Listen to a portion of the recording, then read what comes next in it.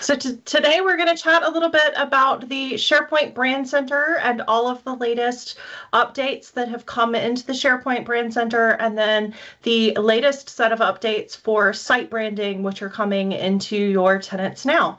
So we'll start out just quickly run through the Brand Center. The Brand Center has moved into GA. It is now 100% fully GA. Again, a quick reminder for the SharePoint Brand Center, this does require an initial tenant admin setup to enable the Brand Center. And then once you have that, you go into the SharePoint site that has been designated as the Brand Center. Many different ways that can happen. There's kind of 3 different scenarios that the admin will get walked through to pick depending on how your tenant is set up.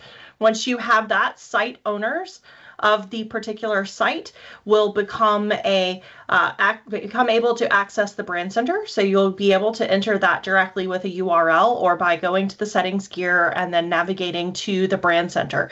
In the Brand Center, as it moved into GA, and it's always a fun demo guide happening thing where it just doesn't always load up because my computer goes, oh, you want to screen share?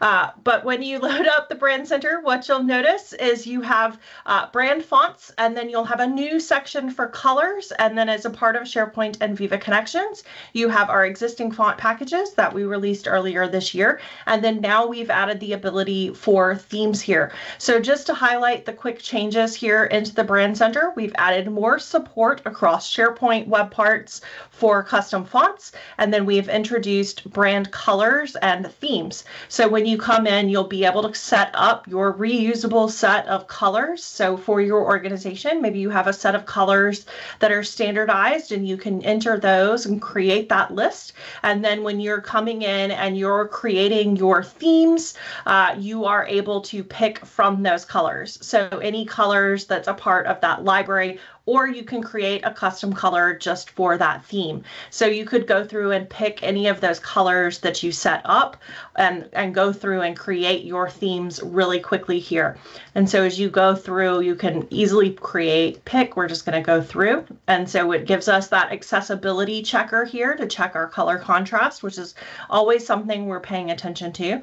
And then we can go ahead and when we get to this section, we can actually preview it on SharePoint so we can see what that new theme will look like, what it changes in our SharePoint sites, and also for Viva Connections. We can simply name it here, and then once we name it, it will then appear into the SharePoint Brand Center here, which then makes it available in Change the Look in our sites. So very similarly with font packages, you're setting those up, creating those from the fonts that you've uploaded into the Brand Center app, and then making them available for your organization through Change the Look, making it easy for site owners to be able to pick from that official branding that you've created and set up. So the next big piece of this is taking it a little bit further. So we come in here, and first we're going to go in and we're going to look at Change the Look just to see where those brand items that we set up before. So there's those 2 that I have set up and made available. These are currently visible in the Brand Center app. So that's why only 2 of the 3 show up. One of them is not visible. And you can see that ReliCloud teal and that sales green being available. But you may notice a new section here, this new section from this site. So with that, let's talk about what this is. So we are introducing a site branding concept, which will mean that you will be able to create themes and font packages for your individual sites. So site owners will have access to this, and you'll be able to come in. When you come into this experience, you'll see site branding showing up. You'll see themes and font packages. Font packages, a quick note, will be available only if your organization has set up the Brand Center and uploaded custom fonts. A site owner is not able to upload their own font to be utilized as a font package. They're only going to be able to use fonts that are available through the Brand Center. Why did we make this decision? Fonts are code, right? And so they can contain malicious items. So we are restricting who can upload and manage those fonts that will be available to the Brand Center. But once you have fonts uploaded, you will be able to do this. Also to note, this does not change how hubs and hub branding works. So in a site associated to a hub, the branding is inherited from that hub.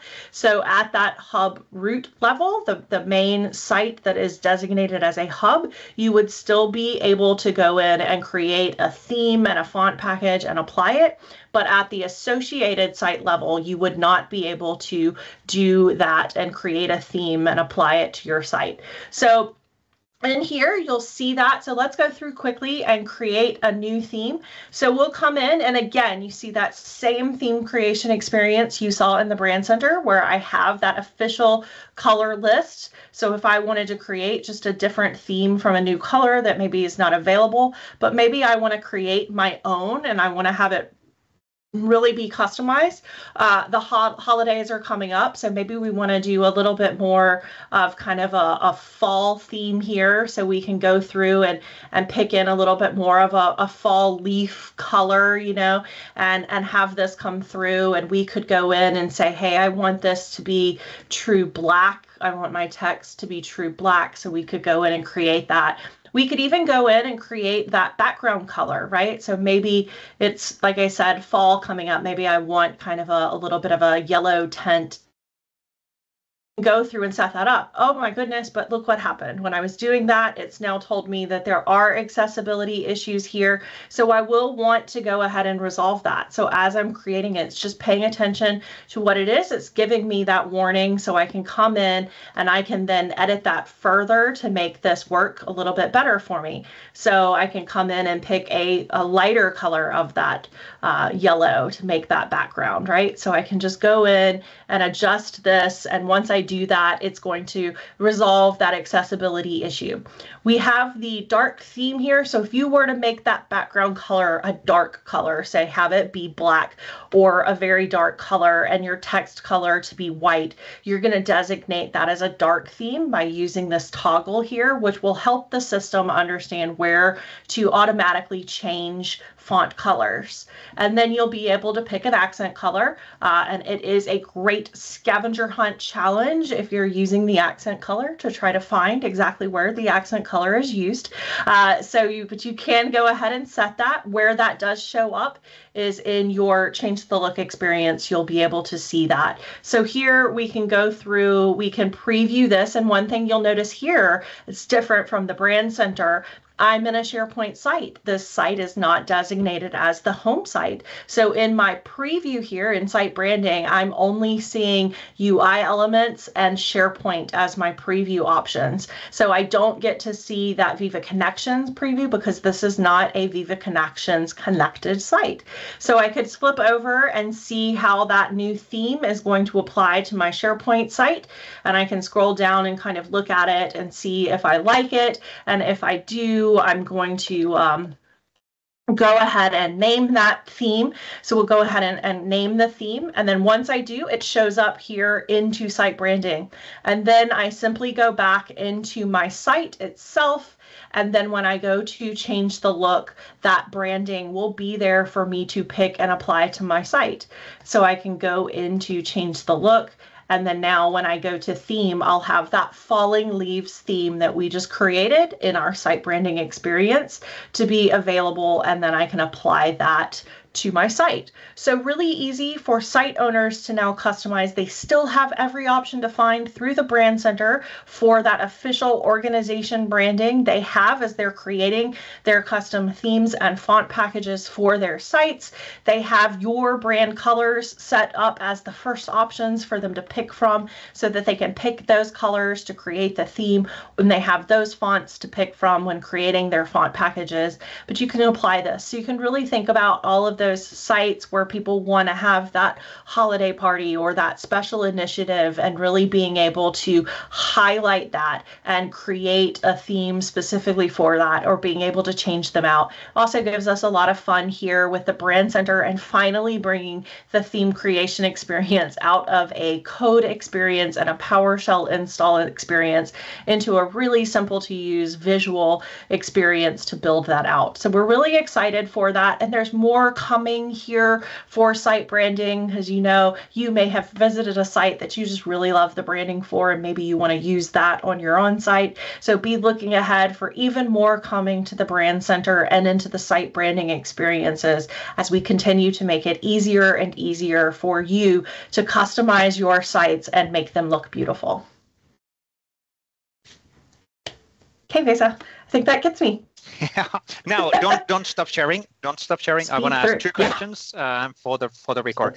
Question number one: can we block the option for people to create their own themes? That was a question in the chat, so that the brands people might be a bit hesitant for allowing that. So is there a switch somewhere to disable? So there's not a switch. So site branding, think of this just like you're creating, Word, PowerPoint, everything. Anyone can customize what they want. Now, we do encourage people, if you have that, remember site branding is only accessible by site owners. So making sure that you are using your permissions groups appropriately, that you're training out users as to what they should and shouldn't do. Now, a lot of people also include branding as a part of a site template. So you're setting that default for them so that they don't have to think about it. And many people will never even visit, change the look to make a change there, or find that site branding experience. And so it's really about making sure our permissions are being utilized correctly for site owners, and that we are sending out the proper user training for what should and should not allow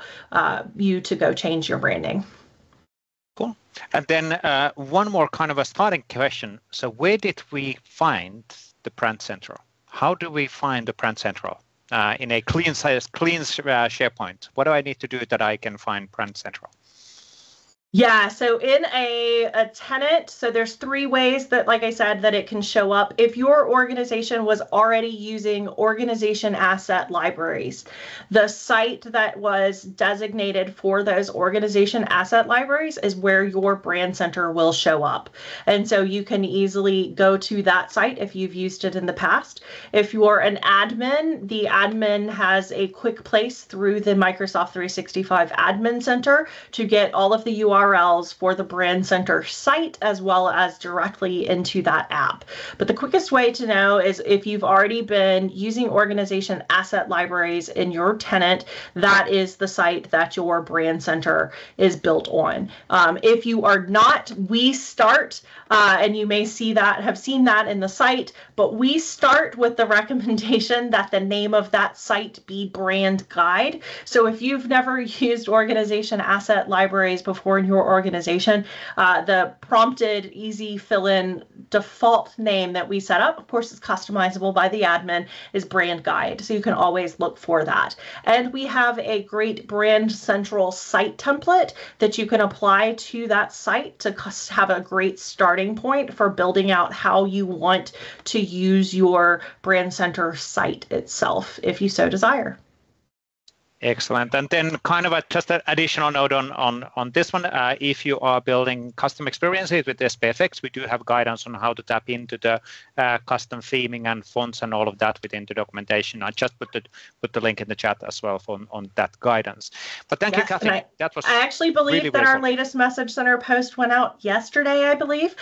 So we are also adding in additional support with PowerShell and with site script actions for custom fonts as well. So a lot of things happening, a lot coming through for the Brand Center, and a lot more exciting things coming in the future.